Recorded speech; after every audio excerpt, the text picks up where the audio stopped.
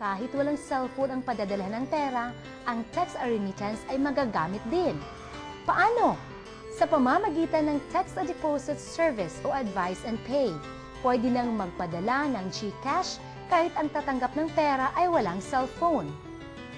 Pag-usapan muna natin ang pagpapadala gamit ang text a deposit. Simple lang ang kailangan. Dapat may active deposit account sa isang Globe accredited rural bank ang padadalhan o recipient ng pera.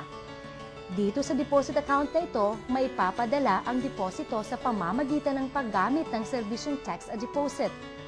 Kung wala pang deposit account, ang recipient ay dapat magbukas muna nito sa isang Globe accredited partner bank na malapit sa kanya.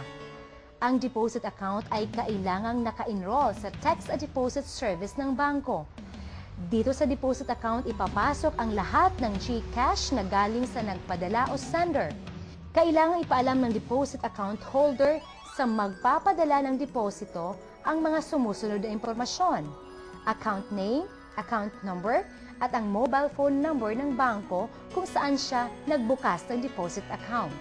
Ito naman ang mga hakbang na kailangang gawin ng nagpapadala ng pera gamit ang text a deposit. Sa inyong cellphone, pumunta sa Globe Services Plus, hanapin ang GCash menu at kumpletuhin ang mga sumusunod. Hanapin at piliin ang Send GCash. Ibigay ang sariling 4-digit MPIN at piliin ang OK.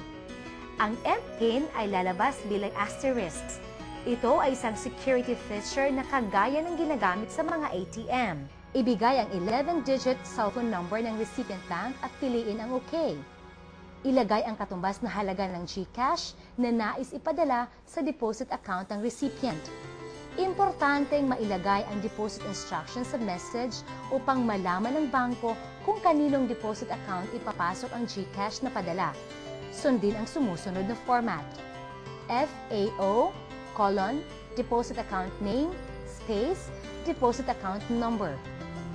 Ang nagpadala ng deposit at ang recipient bank o bangko na tatanggap ng deposit ay tatanggap din ng confirmation message na may parehong reference number. Ang reference number ay patunay o resibo na naipadala na ang deposit sa pamamagitan ng text.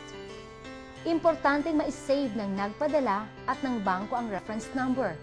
Para sigurado, isulat ito sa record book o notebook.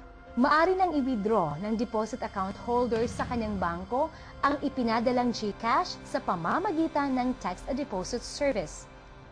Ang pangatlong paraan ay ang Advise&Pay.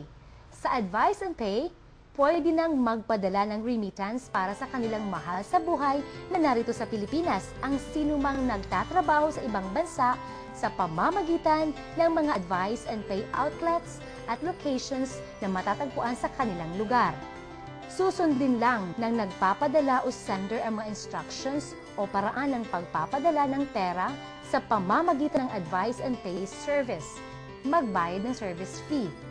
Makakatanggap ng reference number na mula sa Advise&Pay outlet ang sender o nagpadala. Ang reference number ay siyang ipadadala o itatawag ng sender sa kanyang recipient o tatanggap ng remittance na narito sa Pilipinas. Kung may reference number na ang tatanggap o recipient ng remittance sa Pilipinas sa pamamagitan ng Advise&Pay service ng Globe, pwede nang magpa-payout o i-claim ang remittance sa alinman sa pinakamalapit na Globe accredited rural bank o kaya sa mga remittance partners na matatagpuan sa maraming lugar sa Pilipinas. Ang remittance na pinapadala sa pamamagitan ng Advise&Pay service ay hindi kailangan na ang tatanggap ay Globe subscriber o mayroong cellphone. Para makuha ang natanggap na remittance, ang recipient ay kailangang pumunta sa GCash accredited rural bank o ibang outlets na tumatanggap ng Advise&Pay payouts. Doon, sundin lang ang sumusunod na hakbang. Kumpletuhin ang payout form, ibigay ang reference number, magpakita ng valid identification.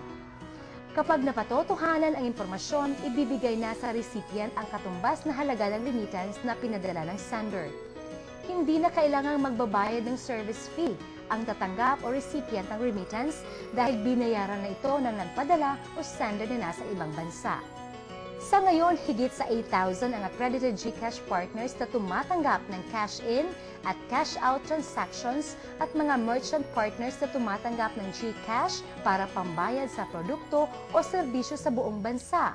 Kaya mabilis na lang na makakahanap ng GCash partners at outlets na malapit sa inyong bahay, opisina o negosyo. Para sa mga OFWs naman, marami ng GCash outlets at Advise&Pay locations na matatagpuan sa iba't ibang bansa kung saan maaari silang magpadala ng remittance para sa mga mahal nila sa buhay na narito sa Pilipinas. Ang ordinaryong cellphone ngayon ay mobile wallet na, isang personal na ATM na pwedeng bitbitin sa bulsa o ilagay lang sa handbag. Ito rin ay pinakamagaling na pwedeng gamitin para sa pagpapadala o pagtanggap ng remittance. Sa text or remittance, ang pagpapadala ng pera ay walang kasing bilis at napakamura na mapagkakatiwalaan pa. Iba na talaga ngayon ang ibig sabihin ng SMS, hindi nilang short messaging service. Ang SMS ngayon ay nangangahulugan ng send money, make money, and save money.